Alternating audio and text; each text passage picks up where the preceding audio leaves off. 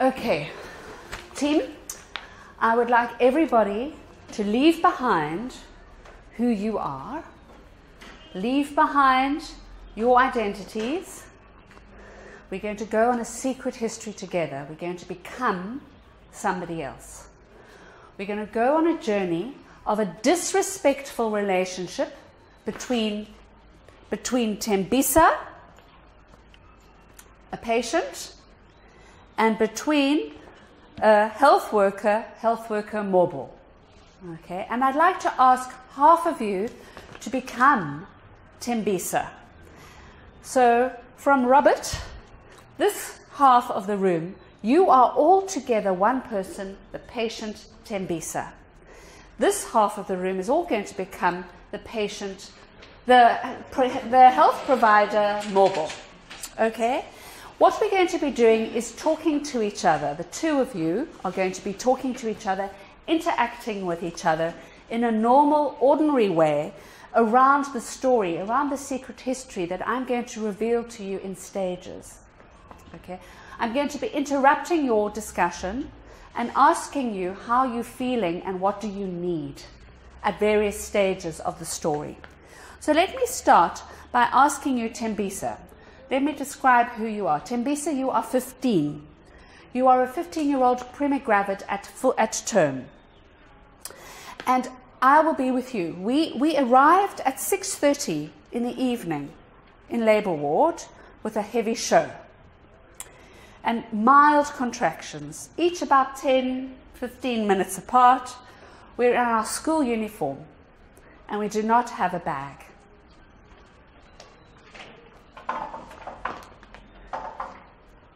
Tembisa, let's put Tembisa's name at the top. How are we feeling? Scared. We're feeling scared? Vulnerable. Vulnerable. Can you tell us a little bit more about that feeling of being vulnerable? Being 15 in uniform and needing to be cared for in labour. You need to be cared for in labour, okay? What kind of care do we need, Tembisa? I want to have my baby. You want to have your baby, but what kind? You want care to have the baby delivered, yeah? Motherly care. Yes, Tembisa? A motherly care. Someone who can.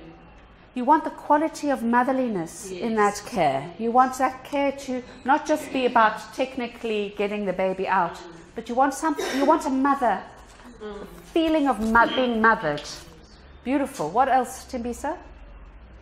I need someone to actually help me because I don't know what's going to happen. I haven't delivered before, so I need that support. So you need support. It sounds like you also needing some information. Yes, Because we're not really sure what this business is about, how it's going to progress. Yes. Yeah? We need reassurance because we're a bit scared. And some privacy. Privacy. I don't want the family to be aware. Okay, we want some. So that I'm getting a flavor of shame. Are we feeling a bit of shame? We're feeling a bit shameful. Yeah? I'm also scared because I didn't know I was going to be in labor, so I didn't bring the baby back, and I know they will ask for it. So you feel like we feel like we've done the wrong thing. It's like being at school. We haven't bought our homework. We haven't done what we meant to do. We might. Attitude of the family. What about the attitude? What the other will do, we think about. So what? Our own family. I mean, attitude of the family. Of our family. Mother, yeah. Okay, so we're afraid of that. Or we. Teenagers can be afraid what will happen next. Okay, we're going to be speaking as Tembisa. So I'd like to hear you say what you're feeling, Tembisa. Tembisa, can you use language as if you are Tembisa and tell us how you're feeling? What are you feeling about your family? You are afraid of. Not you, I. You must use I. You are Tembisa. Say, I am afraid. Or the attitude of friend. Okay, so which family members are you afraid of, Tembisa? You can tell us a story. Oh, I would take care of the baby at home when I'm in school. Okay. Any social support. Okay, you need to. So I'm also Timbisa with you. I'm particularly afraid of my father because he works at the church, and he speaks a lot about getting pregnant without being married, and I'm afraid what's going to happen now that I've got this baby. Any other feelings and needs? I'm confused. You're confused, I'm yeah? not sure whether I want this baby. You're not sure? I'm not sure. That's why I didn't even bring the baby. Okay, so part of your, okay, excellent. So we call this ambivalence, okay? So when we're not sure about how we want things to happen, sometimes our behaviors show that we're not sure, that we actually, should we have this baby? Should we keep it? Or maybe it's not the right thing, but actually I want this baby. I don't know. Yeah? I'm also feeling pain. I'm having pain. We're feeling physical pain. I need help with that. Yeah? What is going to happen now? I'm feeling like I'm on the edge of a huge thing. How am I going to do this? I wonder what my father going to say, because I know he'll ask me who is the father of the baby. Already I don't have an answer because there's denied pregnancy. Okay. Okay, thanks Timbisa. I'd like to move on to health worker Mobo. We are all health worker Mobo now, okay? We've been on labour ward duty now for over 12 hours, all right?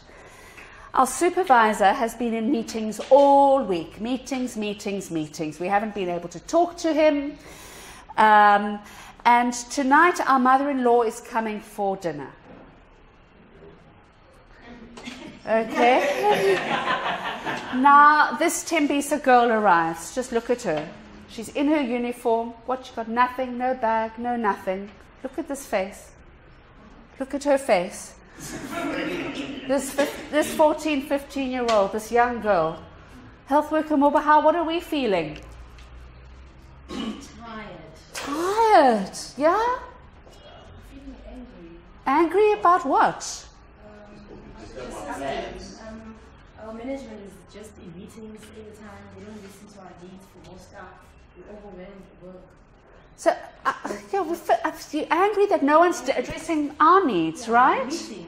What are meetings? Meetings when we are got blisters under our feet working for 12 hours. Yes. And these teenagers are having at this time. I mean, It's half an hour before the end of the show. I've got an appointment with my Yeah, I've got plans. We've got a personal life, and now she's coming to disrupt. Yes. I'm irritable because this is the time to make my report and hand over and go home. And this is the teenager that is coming just now. And you can tell she's a problem one, hey? You can tell by the attitude. Look at that face. This is not going to be easy and quick. I'm anxious because of my mother-in-law. I'm anxious about my mother-in-law coming. Yeah, she's always criticizing our cooking. Yeah, she's always criticizing. We've got to go home and cook now. The same time I'm concerned about you because child so young coming here to be mother now, deliver. It's worrying me. Okay, can you talk to each other, please? You need to take this girl in. Health worker Mobile. Why are you worried about me? It's my baby. You're coming at this hour, you're coming now, and you're expecting care from me. I'm almost sure. My problem that the management is not supportive. It's not my problem. I'm here to. Ooh, she's got attitude, hey? My problem. She's got attitude.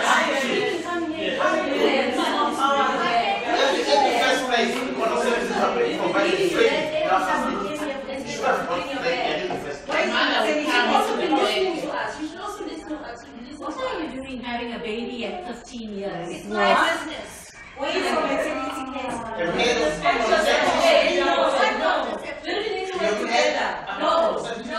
I know about contraceptives. She's a rude one, this one, hey? Yo. She's rude. You need to listen. And then you come to us here, you don't respect us. Don't You show. talk to me like that. Can I remind you, sister? Can I remind you? Shut up and listen to me. I am not, no, you shut up. I'm not the one who asked you to become a midwife. I'm not the one who asked you. Are you volunteering here or you're being paid? You are being paid. Okay. What are you here for? I'm not here for us. What are you doing? Okay. I'm Yeah, we're going to give up. You're going to do your, you're going to look after yourself. Okay. All right. Okay, remember these feelings. I want you to remember what you're feeling right now and what you're needing right now. Okay, remember it. Feel it in your bodies. Feel it inside your minds. The next part of the story is we want to ask you first to stand up and to cross over to the other side of the room. Okay. So Tembisa, so if you were on Tembisa's side, you're now on Health Worker Morbo's side. We're swapping. We are now Tembisa. Okay, Tembisa, Health Worker Morbo. All right? Take a seat, please. Okay. Tembisa, now we're feeling severe pain, especially in our back. We didn't realize you get back pain with labor. And our mother and our boyfriend, they're not answering our text messages. Okay? With the next contraction we have, we vomit everywhere. Everywhere. And the clinic, all over the bed. And the clinic's got no linen savers. Tembisa, what are we feeling and what do we need? We go back to Tembisa. What are we feeling, Tembisa? Helpless. Embarrassed. There's more, that shame again. What else? Angry. What are we angry about? Because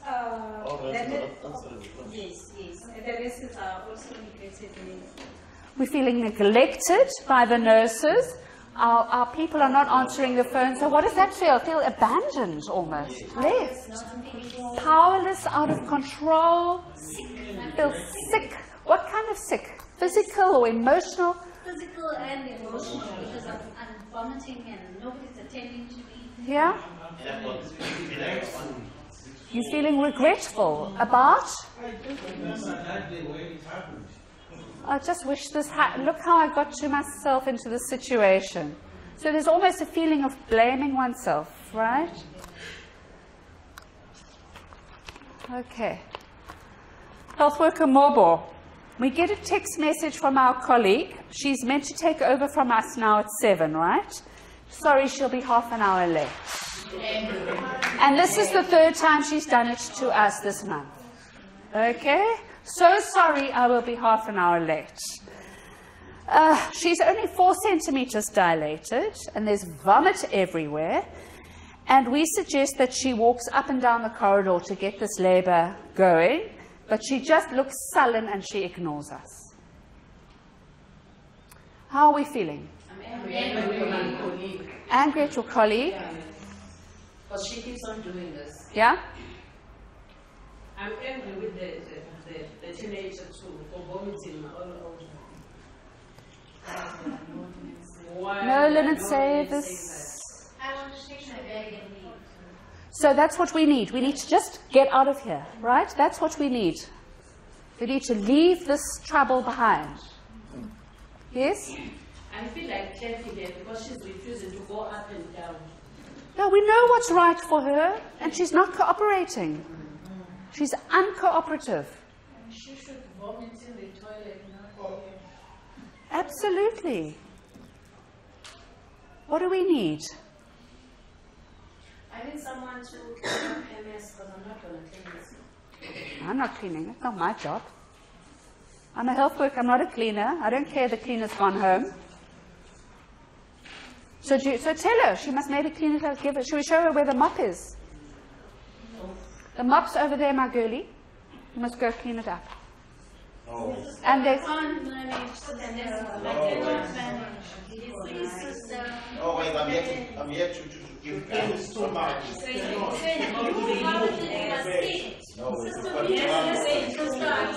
Then you should have come with your boyfriend or your mother. I'm not a cleaner. You should have come with your boyfriend. My boyfriend can't clean. Then it's not my problem. You should clean it. Sister, I can't even wake up and beg my hands. How you got pregnant? Listen, don't make your problem be my problem. You should have come with your mother or your boyfriend. I didn't impregnate you. Where is the You need to go and clean. Where is the You are going to get the GH.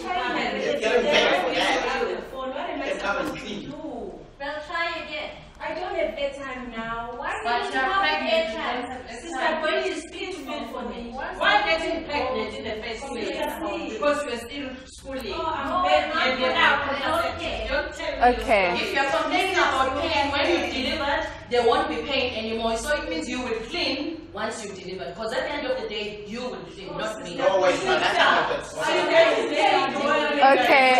Okay, guys, excellent. Time out. Time out. Excellent. Okay, there's a lot of horrible energy in the room. Can you feel it? Let's take a deep breath. We're going to take 4 slow breaths, and we're going to come back into ourselves. Okay, we're going to leave Tembisa and health worker Morba behind. When you breathe in and out, just notice the experience of the breath. Notice as your lungs fill with air and the movement of your diaphragm. Notice all the physical sensations of the breath, the sound, the temperature of the air, the movement of your body, the oxygenation of your blood. Okay. Can you tell us, what did you notice about that experience of being Tembisa and being the health worker? Interaction alone is draining. It's exhausting. Yes. It actually takes energy out of you. And that's a problem both for a health worker and for a patient, right? So it's actually emotionally exhausting and physically exhausting.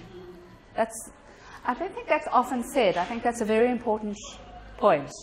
It actually takes more energy to be horrible than it does to be nice.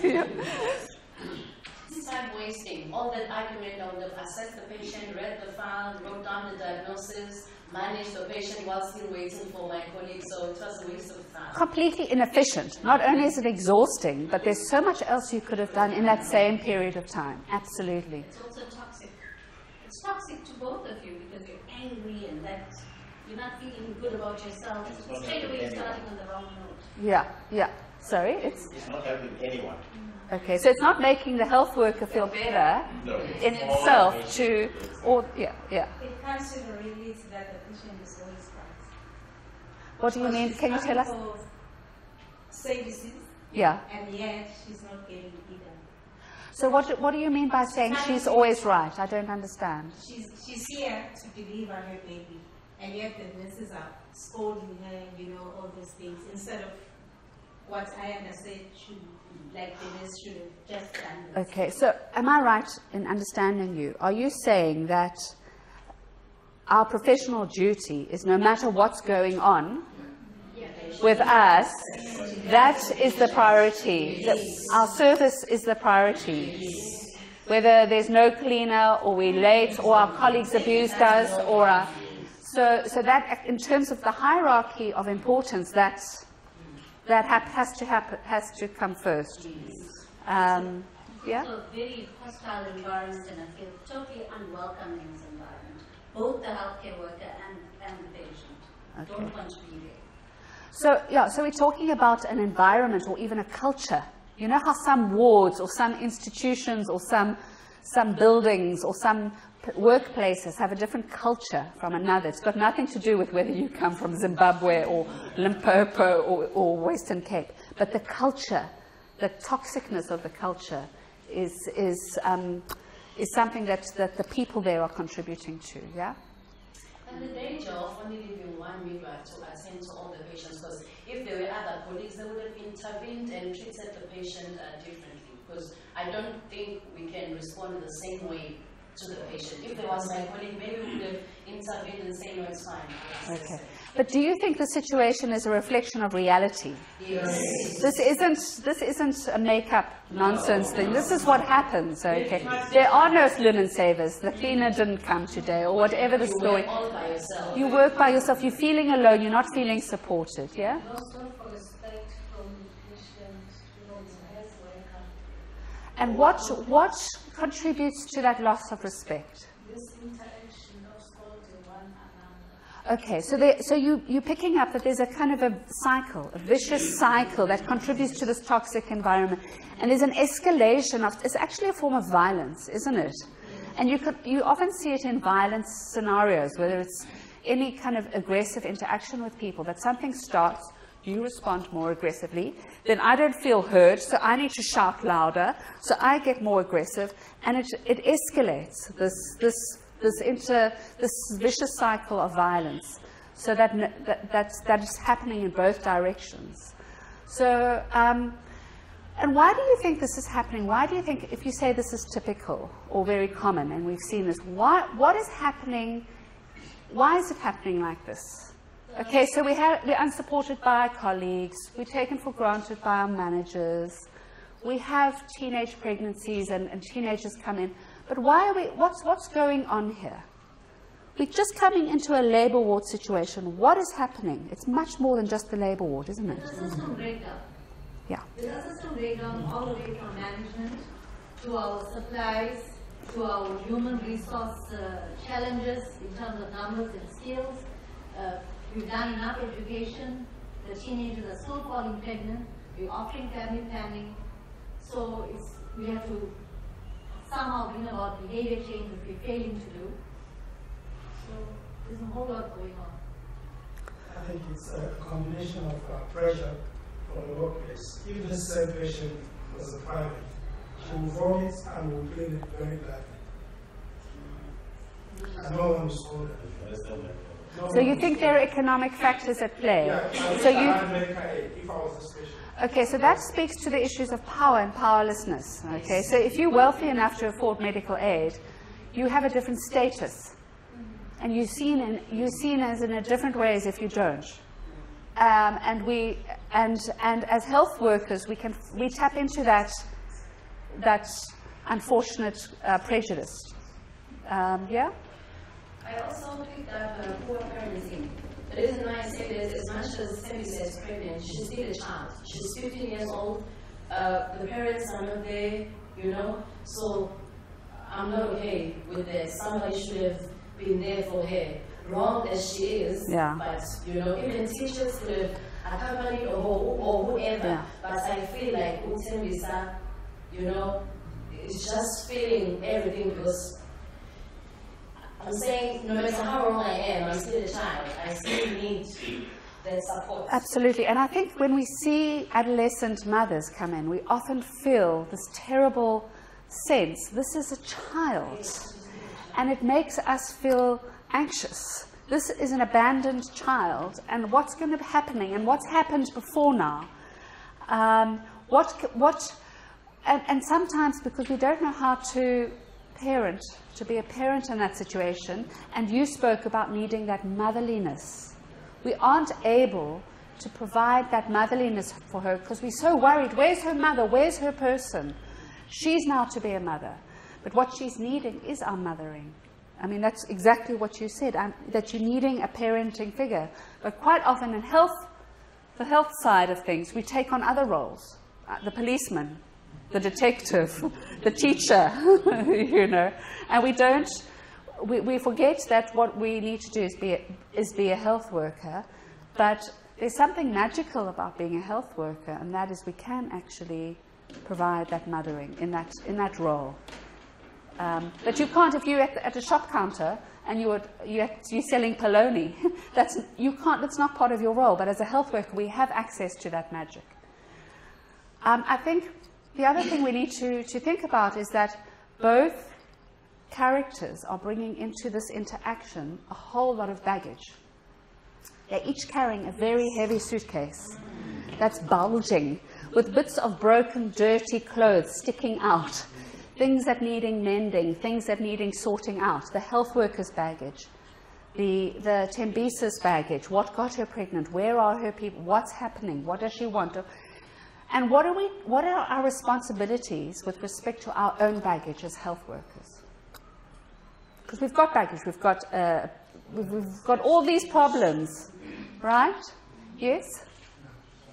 We need to put it behind us. We need to try and leave it at home and move forward. We're here as healthcare workers, and for that moment in time, we be healthcare workers. Unfortunately, we have to deal with the baggage in the time that we have before or after. Okay. So we have a suggestion here that baggage be compartmentalized.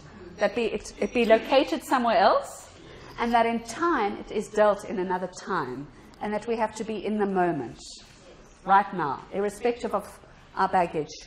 Because, as you mentioned, if we bring our baggage into the room, it's exhausting because we're carrying it. If you have to carry a bulging suitcase, you're going to be sore and exhausted.